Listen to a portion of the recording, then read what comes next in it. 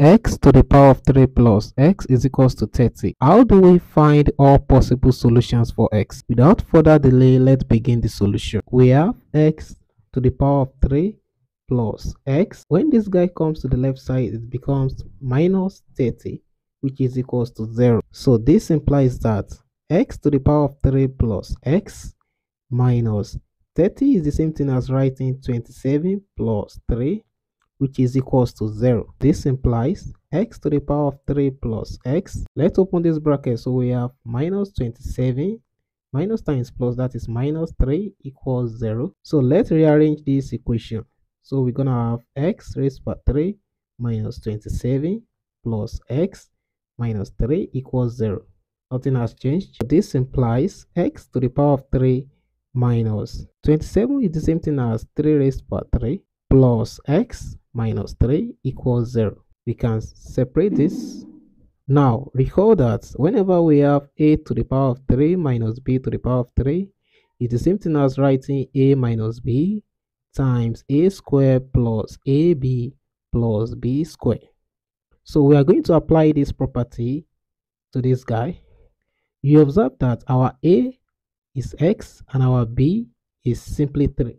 So using these properties, we're going to have, what is a? A is x minus what is b? B is 3 times. So we're going to plug in a here. A is x, so we're going to have x squared plus a times b, that is x times 3, which is 3x plus b squared. B is 3, so we're going to have 3 squared, that is 9, plus this guy x minus 3, which is equals to 0.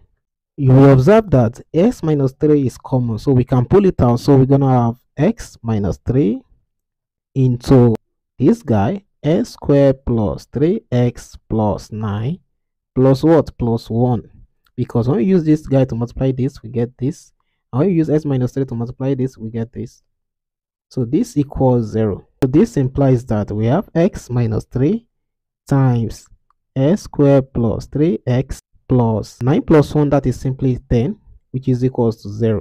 So this implies that x minus 3 is equals to 0, or x squared plus 3x plus 10 is equals to 0. This implies that x is equals to 3, or x squared plus 3x plus 10 is equals to 0. This is the real solution. So now let's consider this guy. We observe that this quadratic equation is not factorizable, so we can either use completing the square method or quadratic formula. Let's use the completing the square method. So we have x squared plus 3x. Let's take this to the right hand side, so we're going to have negative 10. Now we are going to add half of the coefficient of x and at the same time square it to both sides. So we're going to have x squared plus 3x plus half of this coefficient of x, which is 3 over 2, and square it, equals minus 10 plus, we do the same thing here, 3 over 2 all squared. So this implies we can combine these two guys. So we're going to have x plus 3 over 2 all square equals negative 10 plus 3 over 2 all square, that is simply 9 over 4. This implies x plus 3 over 2 all square equals, the LCM here is 4, so we're going to have 4 here. So 4 times minus 10, that is negative 40, plus 4 divided by 4, that is 1. 1 times 9, we have 9. So this implies that x plus 3 over 2 all square is equals to, when we add this guy, we have minus 31 over 4. Now let's take the positive square root of both sides.